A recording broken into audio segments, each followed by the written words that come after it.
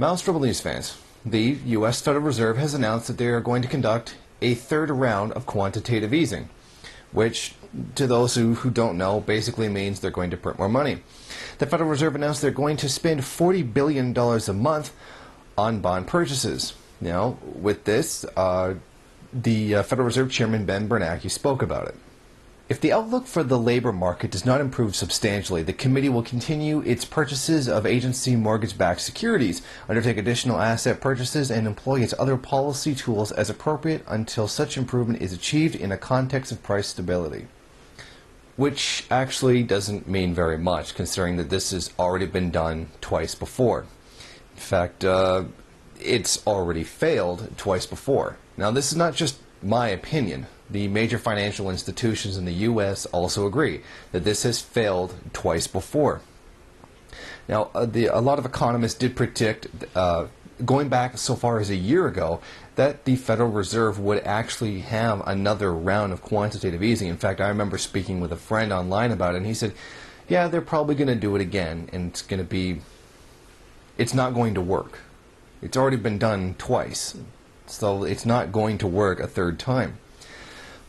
And pretty much everybody agrees. There's pretty much almost no one on the economic scale, regardless of which side, that really thinks that this is going to be able to do anything. The whole problem here is that fictitious capital has been revealed to be fictitious.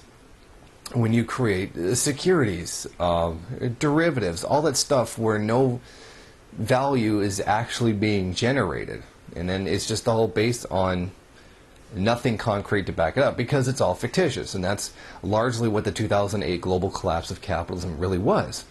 Just fictitious capital. It's been proven to be fictitious, which is why it's not fixing anything, and why it's caused this problem to begin with. The other thing is that constant capital is being devalued, and that's going to have a whole effect on the whole situation as well.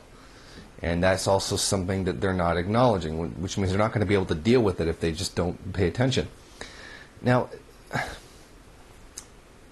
there's no new investments. Okay, Marx said that value comes from commodity production, and that's where all value inherently stems from.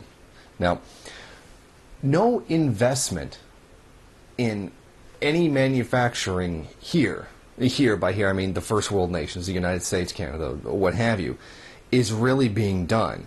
And any new money that's given out to private enterprise to begin production and create jobs is going to get manufacturing is going to be done overseas.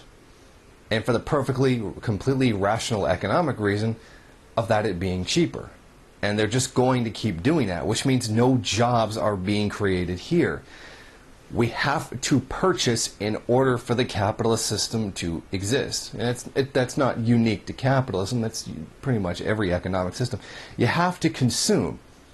But if no jobs are created here, where people are paid and then spend that money on buying things, nothing's being created. If we can't build up an economy if we're not buying anything, and we can't buy anything if we don't have jobs. Or at the very least, jobs that pay us enough money to be able to buy things. So what's happened as the Western world has been deindustrialized and reduced to service jobs that don't create anything and that are mostly, well, minimum wage and often part-time jobs, consumption has gone down with it. And we're left in that kind of a situation where we can't consume because we can't afford to, because we don't have enough money. That being one of the contradictions Marx pointed out. The point of a capitalist is to keep as much of the profit for himself as possible. But he can't do that because workers have to spend money in order for the system to exist. So you have this massive antagonism there, this massive contradiction. Pay workers as little as possible, but they have to make enough in order to consume for the system to continue. And the real insanity here is that no one believes this quantitative easing is going to work. It's not. It's not going to do anything. Not even the people up in the Austrian school, not anybody on the left. Nobody thinks this is going to work. Nobody. But they're still doing it. what this shows really is that the Federal Reserve, the economic elite who are running things, don't know what to do. They keep doing the same thing over and over because they can't think of anything else.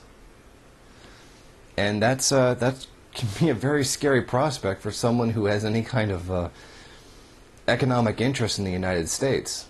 And I don't just mean people who have money invested. I mean the everyday, regular person that has to live.